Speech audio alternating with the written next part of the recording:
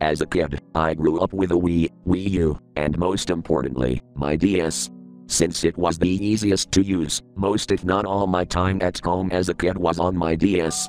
Fond memories of Mario Kart, Mario Party, all the greats of 2000s entertainment. That's why as an adult, I still cherish my DS, enough to modify it.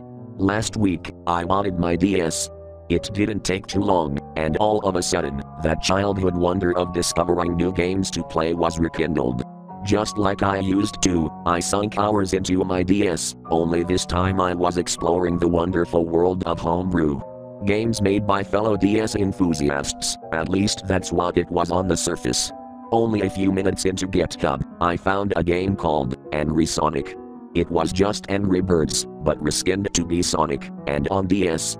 It seemed like fun, so I downloaded it. After some setup, it was running. The game itself only took up the top screen, which was Sonic, and two colors standing in front of a pig's fort. There was no title screen. This game seemed unfinished, like I wasn't supposed to play it in its current state. What do you know, even if I wanted to play the game, I couldn't. There was no way to control Sonic or any of his buddies. After a while of sitting there, waiting for the game to do something, I eventually lost patience and closed it. Somehow after playing this game, I was incredibly tired, which was weird because it was barely even noon yet. I decided that a couple of coffees would get me back to full energy, but I was wrong.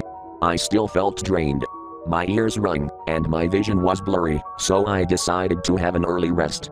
That night, I had a nightmare that I was lost somewhere completely empty. It was night, I was restricted to only walking. Panic filled my body as I yelled for help, and nobody came. Eventually, I found the edge of the location, and all that was there was a broken gate leading to the vast ocean. As I trembled, I turned around. Behind me, I saw a tall featureless figure. Once we locked eyes, I couldn't move. It stared at me for a little while before it pushed me into the ocean below. On impact, I woke up. I was confused and horrified. Was this just a coincidence? Did this game cause this? So many questions, no time to find any answers. The game stopped working after that, and I never had such a dream again.